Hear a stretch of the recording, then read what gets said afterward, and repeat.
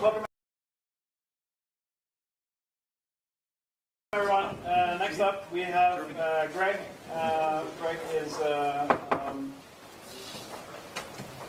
would say, one of the foremost community experts on Foreman, and he is talking today about the Foreman Puppet Diff. And he is very tired and very sick, so I'll give him some slack, but I'm very curious to see what he has to tell us. All right. So, you hear me okay? Great. So just out of my own interest, who already uses Foreman? Okay, good. That's more nice. And okay, who just uses Puppet? Anyone not using either? Yeah, it's going to be a slow talk if you do. So this talk's really in 3 parts. I'm going to do just a little bit on Foreman for those who don't already know it, just mainly for the video, I guess, and also to fill time. I'm also going to talk about octocatalog diff itself.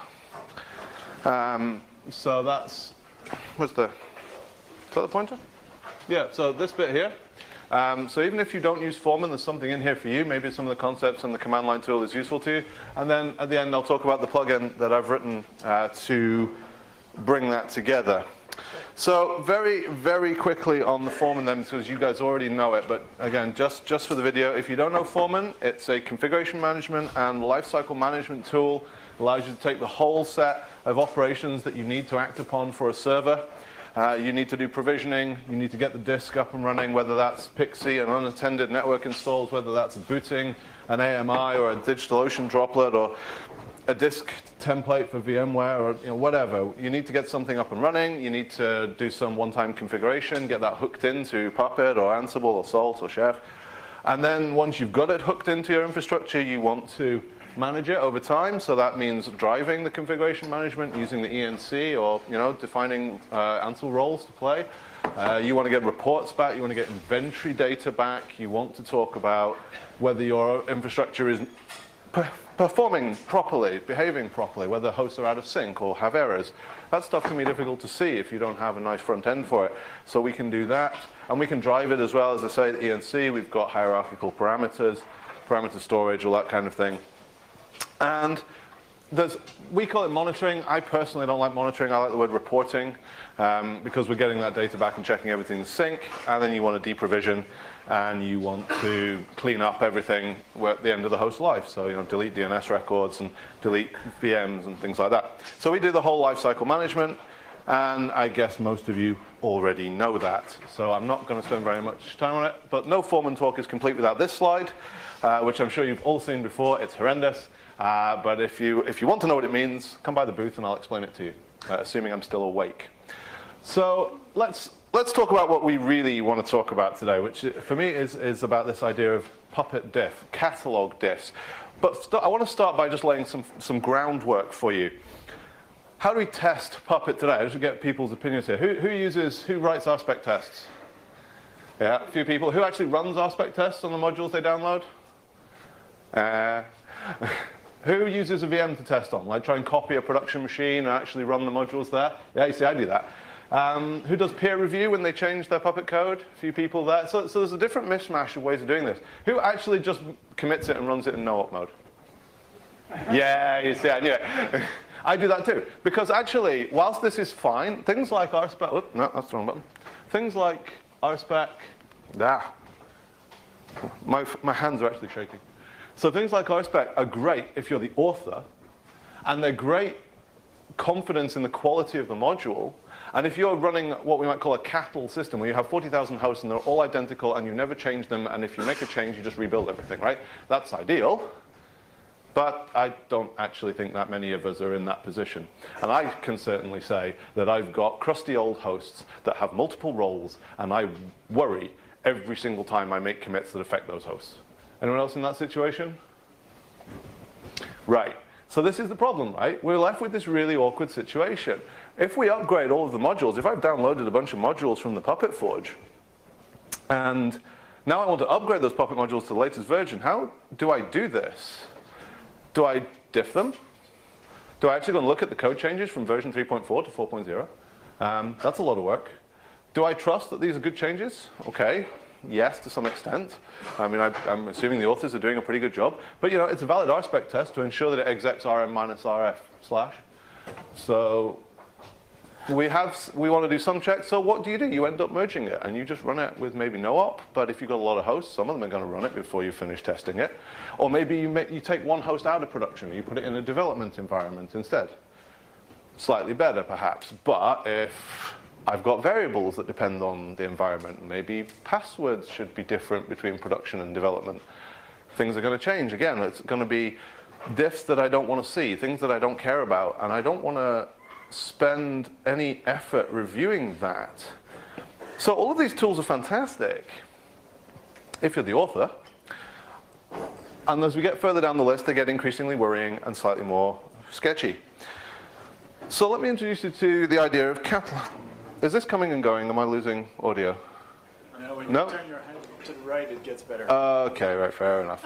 I'll just do, no, done. So let me introduce you to Catalog Diffs. I think the key idea here, so for those of you who maybe don't know, Puppet obviously takes Puppet code, compiles it into a catalog, and then that catalog is sent to the client in order to execute upon. So we can actually diff those objects. They're serialized objects. You can take them, and you can look at what's in them. And there are a number of tools out there to do this. But what we're really important to notice is this is not code anymore, right? We've taken out the code. We've compiled the code. We've dealt with all the facts. We've dealt with all the variables, the branching if statements, the optional switches. We've taken all of the hostname specific stuff. We've taken out all the white space, the comments, the Puppet tags, the things that don't matter when it gets to the agent. All of that is gone. So that's a lot less to think about. It works if you don't have test coverage, because what you're actually looking at is the actions that the agent would take.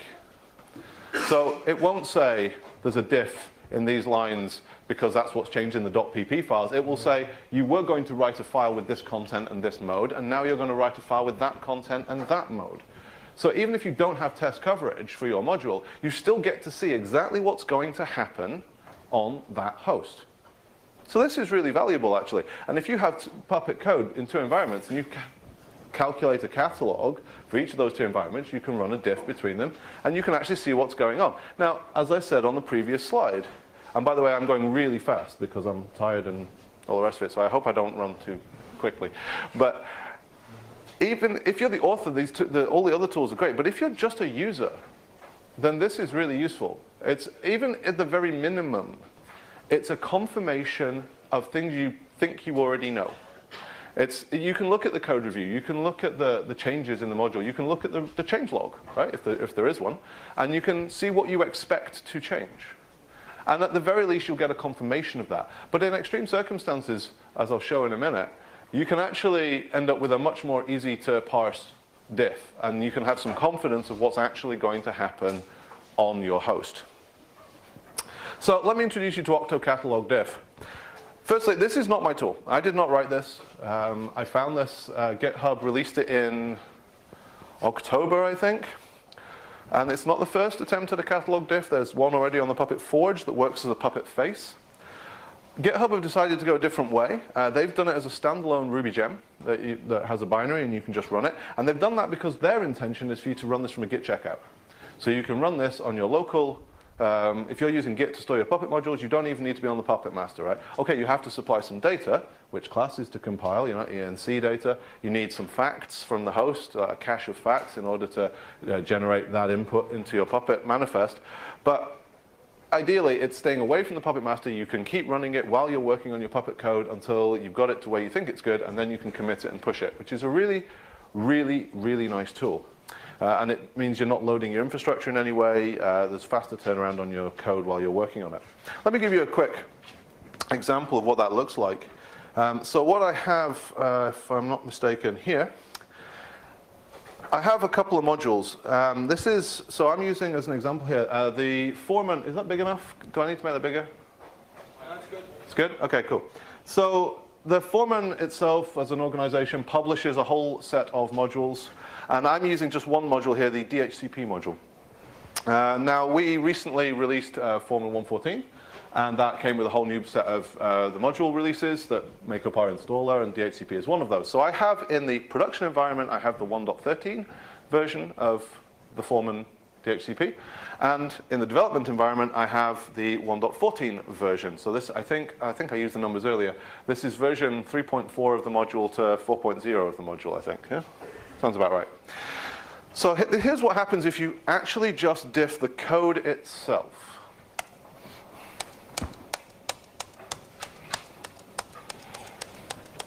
Okay, there's a whole new license file. That takes a while. New PXE parameters, new code inside modules, optional blocks, support for Arch Linux, new versions of things, new changes to defaults, change of all sorts of things, right? It's long. It's really long. I don't want to read that. And I don't think many other people do either. That's useful information as you go through the process of developing a module. Again, it's useful for authors. But as a consumer of the module, that is not helpful to me to know whether or not I am going to have any changes on my DHCP server when I upgrade the module in production. And I can do the same thing for DNS as well, for example, because actually it looks almost exactly the same.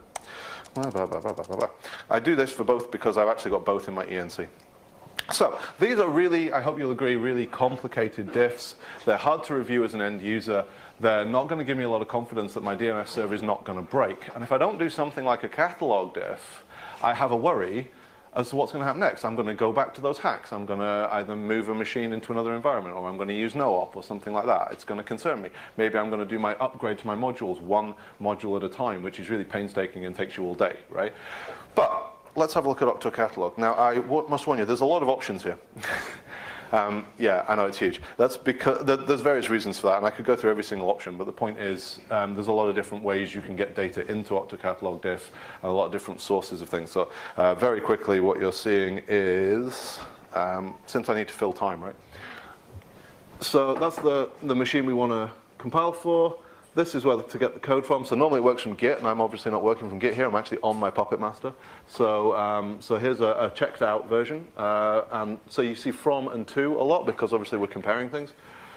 So we have from production to development, where to get the facts from, where to get the ENC from. So node.rb is very familiar if you're a Foreman user. Don't use Hiara because it makes a mess of this. Where's Puppet so I can actually calculate a catalog and add some color. So it's actually not that difficult to understand. So let me run that, and I hope you'll agree this is a simpler diff. What do you mean by where to get the facts from? Sorry? What do you mean by where to get the facts from? So in order to calculate a catalog, so the question was, what do I mean by where to get the facts from? In order to calculate a catalog, what happens normally in a Puppet operation is the agent first sends its facts to the Puppet master. The Puppet master uses that to generate the catalog. So if we're going to generate a catalog offline, we have to get that fact source from somewhere else. Now, the facts are cached by the Puppet master. So I'm just pointing to that directory, basically. So I think you'll agree. Whoop, that's too much. Let's use it. There's the command, and the only diff is one blank line in one concat fragment. That's easier to parse. I have a lot more confidence now. So I'm pretty happy with that tool. And I discovered this tool in October, and I thought, okay, that's pretty cool. What's wrong with it? Why is nobody else using it? Why have I not heard about this earlier? And it turns out there are some caveats. So as we just mentioned, and thank you for the question illustrating it, the facts are not necessarily live. Now, in the case of how I'm executing it, the facts are coming direct from the Puppet server, so they are effectively live, as long as the machine is checking in randomly. But if you've copied that file to your development laptop to run this command offline, that's going to get stale. And that's something you have to be careful with. And it's also something if you're working on custom facts. If you're changing facts as part of the catalog, that's going to affect the compilation of the catalog. So be a little cautious if you do catalog diffs with custom facts. The second thing to note is that catalogs don't specify everything. Agents do get to specify some things themselves. And the main two things to watch out for are dependency cycles. If you cause a dependency cycle or you're changing dependency information, that probably won't show up in the catalog. That information is there, but the agent gets to figure it out for itself. And so that won't get caught out. The other one, and this is slightly more insidious, slightly harder to realize what's going on, is to do with providers. And I should have probably grouped these last two together. If the provider doesn't support an operation, or you have a change to a provider, that's not going to show up in the catalog. Let me give you a couple of examples. Firstly, imagine a file system provider. I could have a diff in my catalog which says go from, let's say I've created a file system and it's XFS and it's 100 gig.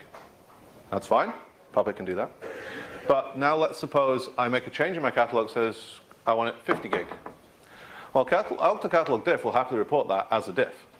It's gone from 100 to 50. It's a diff in the catalog. What you won't see is that that's an error, because the underlying provider can't do that. You can't shrink an XFS file system. So it will fail. But you won't get that from the catalog diff. Even worse, if you change how a provider works, you won't see that at all. You won't even get a diff, right? So suppose, again, I have a file system provider which, in an old version of the provider, it simply checks to see if any file system is present. And if it is, it leaves it alone. But in the new version of the provider, it checks to see if the correct file system is present. Now, there will be no diff in my Puppet code because I have changed nothing. But if I've got XFS in my Puppet code and it's an X3 file system, the new version is going to wipe that out and replace it with XFS. But you won't see that in Puppet Catalog diffs because it's not changed in the Puppet code, it's changed in the underlying provider. Now, I don't want to warn you off using Catalog diffs. I think they're very useful, but I think it is very important to be aware of the differences in the providers because, to be honest with you, if you don't know that's going to happen, it can really catch you out. So this is all very cool, and oh my goodness, I'm going fast. How much time have I spent, Walter? He's gone to sleep. How long have I been going already? Because I've got... You have 20 minutes? 5 minutes left. Oh my goodness. Oh my goodness. You're all going to get to go and get coffee really quickly. Okay. So let's expand a little bit. Catalog diffs are lovely, but not everybody wants the command line. And the classic example that has happened to me in jobs past is where you have people just outside the core ops team who maybe want to contribute. Like, it's great to make your, Puppet code, infrastructure as code means other people can contribute, right? Just like with any other type of code. But you don't necessarily give them access to the production branches. And in some cases, you don't even get to see the production branches. So knowing what you're changing can be a little bit awkward. But if someone sends you a patch, sometimes it's nice for them to be able to go and see what that does. And sometimes you just want to click a button and get a nice UI, right? So the other thing that's worth noting is Foreman has all of this data, right? We already are an ENC for Puppet. So if you're using that, great. So we can provide the class data to octocatalog diff. We have the facts. That's provided by the Puppet agent. It's stored on the Puppet master, and it's uploaded into the Foreman database. And we have a Puppet master, which usually has a Foreman proxy on it, which has got all the code available. So we don't even need to do git checkouts. We have the whole lot. So the question that came to me in about, well, just as the deadline for applying for this dev room came up, was, can we make this into a plugin? Can we show this in the UI, and is that useful to people? And that's the question I want to put to you guys today, is whether what I'm about to show you is actually useful to you. Because it's really, really hacky. I wrote it in like a week. And if it's good, there's a lot of places we can go with it, but there's no point spending time on it if it isn't. So let me show you this. It's a really quick demo, so not that one. Here we go. So it's a very quick demo, which is a shame because we're going to be done in like 20 minutes, but I'm sorry. So this is the same thing I just ran on the command line. So you can see, so first of all, for those of you who are not familiar with the Foreman UI, I guess I should just go back a little bit. This is what we call the host page. It represents all of the data we have for a host. Things like IP addresses. I can go and look at the fax data if I want, configuration management reports, all that good stuff. I'll just show you the ENC very quickly. So you can see that, and basically this is what the same data that went into the command line execution that I showed you a few minutes ago. So it's just the DHCP module, and it's mandatory to provide at least one interface, so there we go, and the DNS. So no custom parameters, nothing, all fine.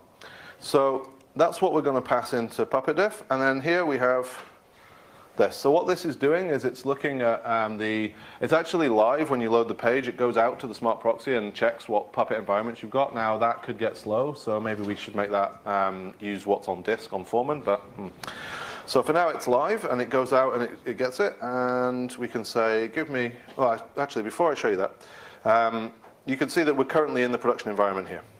So we're going to start, this is our from environment in the command line way of looking at things. And we're going to say, what happens if I move this host to development, which is the equivalent of saying, what happens if I merge development into production, right? It's the same thing. So now I can come up here and I can say this.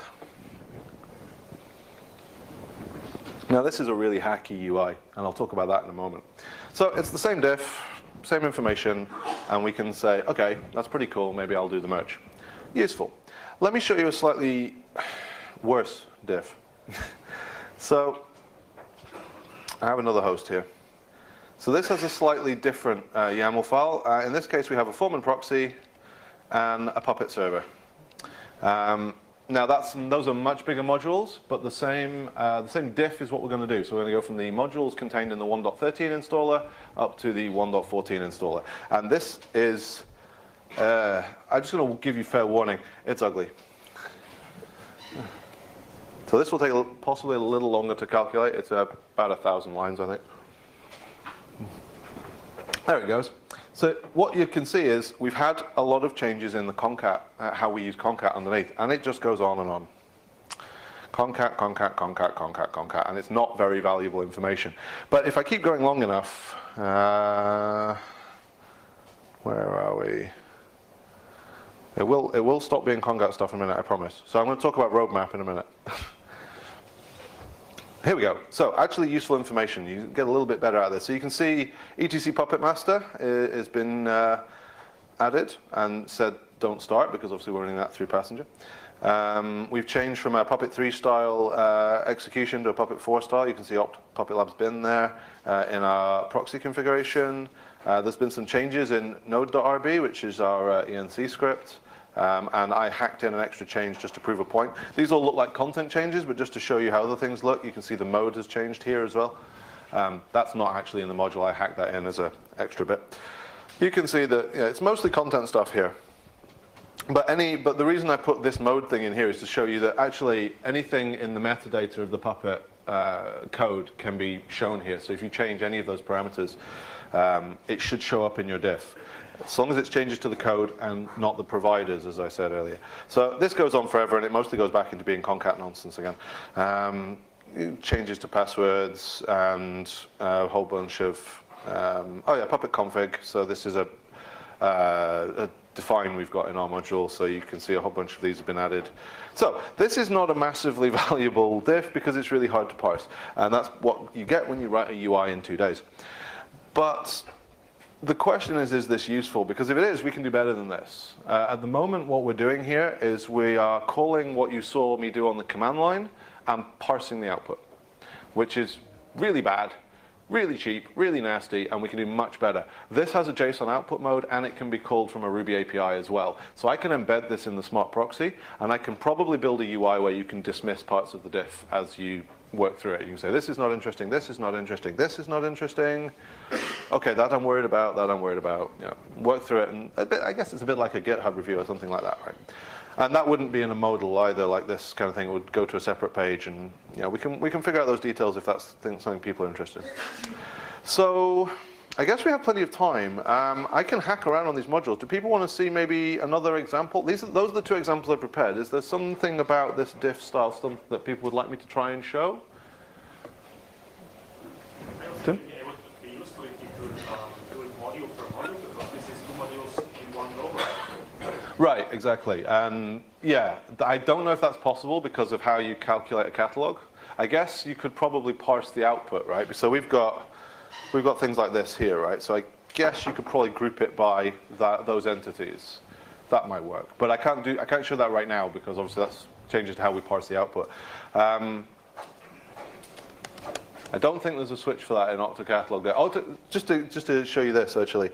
So if you've not seen octocatalog diff, this is their example here. Let me full screen that. So you can see this is a slightly better example. I might as well show you this since we have time. So that's an exec that's gone away. Some changes of parameters here in this file system. Change of devices. Change of file system. So this is the sort of thing to watch out for if your providers change, and so on and so forth. So it should cover everything you can put in your Puppet code itself, including things like defines and so on. It's just be really careful with providers. Okay, so that's that. So what are the pros and the cons here? This is still load. It's still putting load on the Puppet server. One of the goals of octocatalog diff was that you run it locally, and we're not doing that anymore. So, no. Maybe we don't want to use octocatalog diff. Maybe we go to one of the ones that implements it as a Puppet face or something like that. How we call an underlying tool is obviously up for debate.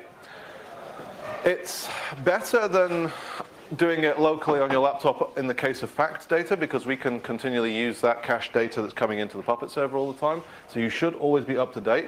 And if we're worried about that, we can always provide fact data to the octocatalog call from the Foreman database if we want to, because we have it there as well. So one potential use case might be to offer an editor or something so you can change the fact data before we send it and things like that. So that's potential work for later. It's particularly good if people don't have access to the code itself. And not everybody does, but they can go and look at the UI and do a review, and you can say, just, hey, can you just diff these two environments and see if it looks the same to me? To you, rather. So that's, it's an edge case, but it's useful. And it's just generally good for verifying things and for quick and dirty kind of what's changed within a UI. So roadmap, I guess the big question I want to hear from people is this useful? Is this a tool? Like, I mean, hopefully, if you like Catalog Diffs, go play with octocatalog diff. It's fabulous. If you like Foreman and you want to use Foreman and you think these two things should work together, come and tell me. We have a booth in the K building. I want to hear from you. I want to hear your thoughts. And maybe we can have a bit of Q&A as well, because we've got a lot of time. So, is it useful? Is that something people want? There's lots we could do. So one of the big caveats right now is the ENC data is the same for both calls. So for the production environment and the development environment. That is a problem if you change your class parameters. So I can actually show that, actually, since we have plenty of time, right? So etc Puppet labs code environments development modules DHCP manifests. So if you recall in my ENC, I was specifying a thing called interfaces. If I change that to, I'll just put an extra S on it just to break it. So we no longer have a variable in the class called interfaces, right? If I specify that in my ENC, it will break horribly. And you can show that. Boom. Big crash. And this is the keyword here, interfaces. So it's gone away in the class that we're developing. And now my ENC data no longer works for the development environment, and that means I can't calculate a diff anymore. That is a major limitation of the current version of the plugin.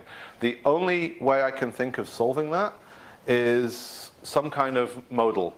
So if you think about this page here, we could send that through and use it, but you could also offer it to the user and say what needs changing for the new environment. I can't think of a better way of doing it right now. There's no functionality in the Foreman UI to have different ENCs for different environments. It's just that is the ENC for the host. So thoughts around that would be welcome, but an editor would be a first approximation as to how to solve that. So like you said, ENC is not environment aware. The ENC itself is not environment aware. The host is environment aware. Foreman is environment aware. You can obviously assign parameters. So I could change this host into the development environment and assign an ENC with the correct variables.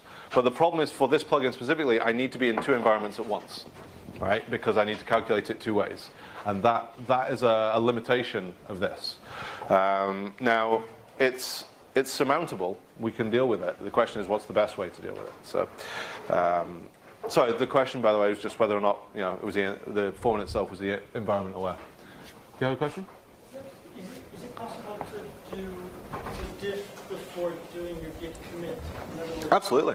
I'd like to compare what I've got now in this directory with what it says is there effectively. Oh. Or do I have to check it out separately? So I believe the way octocatalog diff works is you give it two branches, and it checks them out into a temp directory and calculates for both. Okay, so if I commit, I can say compare these two branches. Right, exactly, and that's local to your laptop. So yeah. So they use it, for example, in their CI, so they can basically run through a whole bunch of tests, including catalog diffs. And yeah, And they do it not by checking out independently. Well, actually, yeah, it basically changes to temp and does two checkouts and calculates.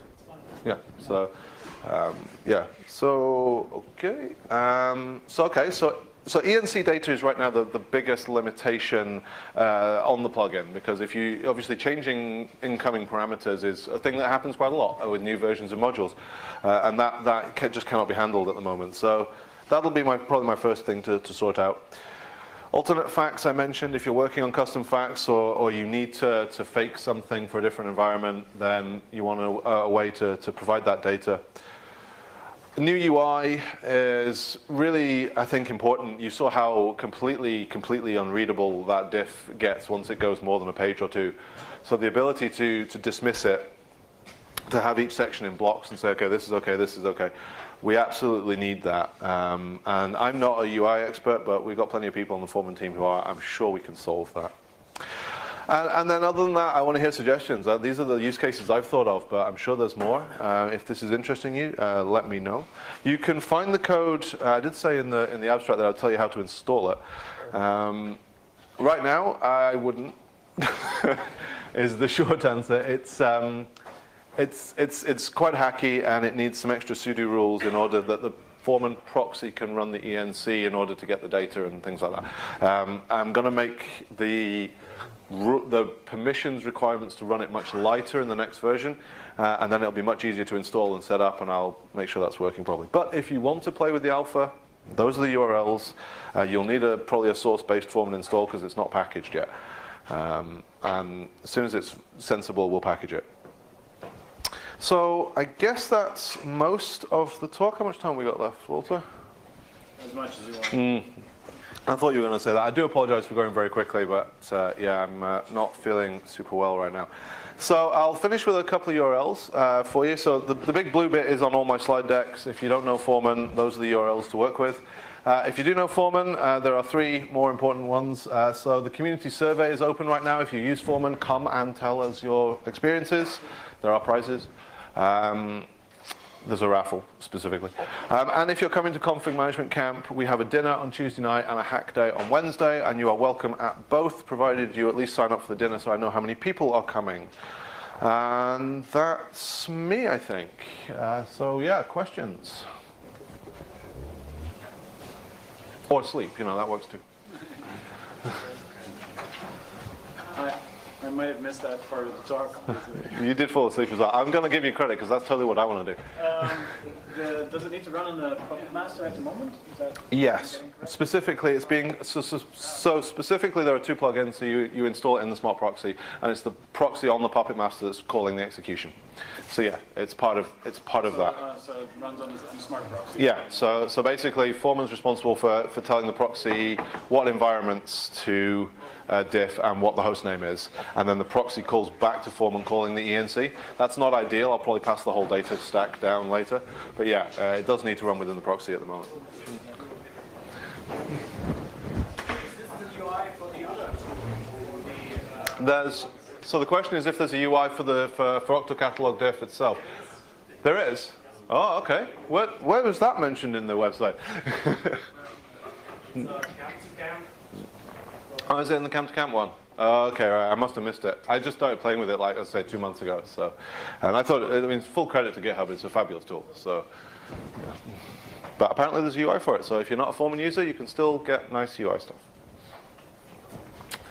Anything else?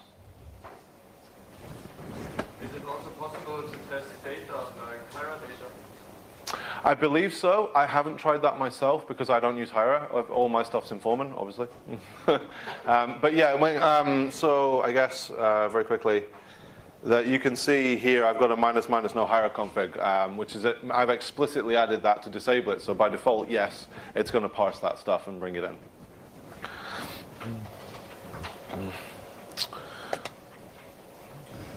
Are we building small or less information than saving by logs? Sorry, more or less information than?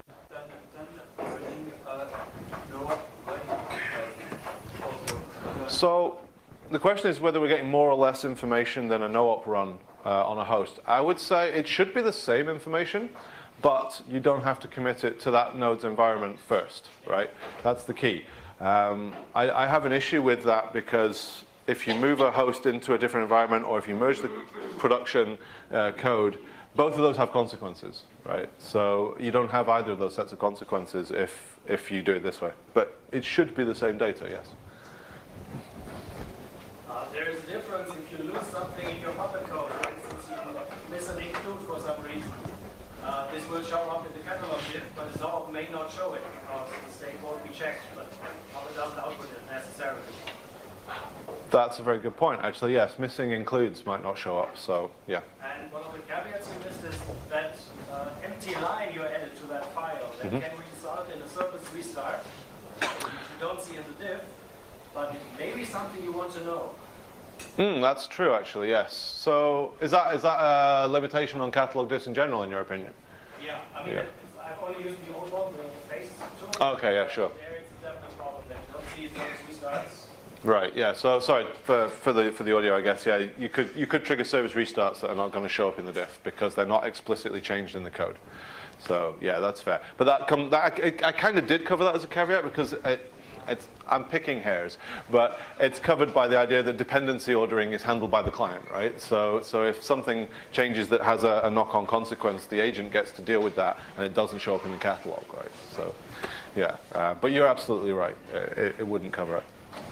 What about, say, understanding the functionality of the run puppet button at the moment? So you know the button you run puppet. That's true. Like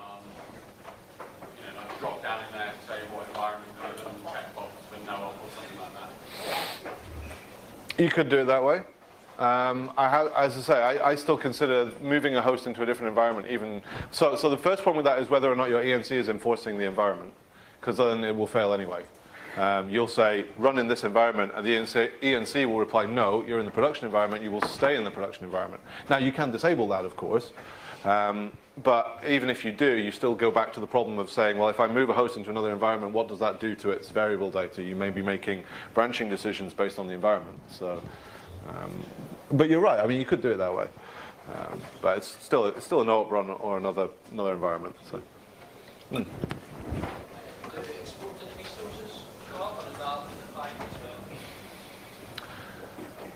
They should. I haven't tested. So the question is whether it will include exported resources. Again, because I'm very sort of long-term Foreman user, I've long since ditched exported resources from my set anyway, so I haven't had any to test on. My gut feeling, and maybe you can chime in as well, is that they should. If I think there's a Puppet DB terminus in octocatalog diff, so you can say go and get data from that. So I'll just, if I've got Wi-Fi, I might be able to show you.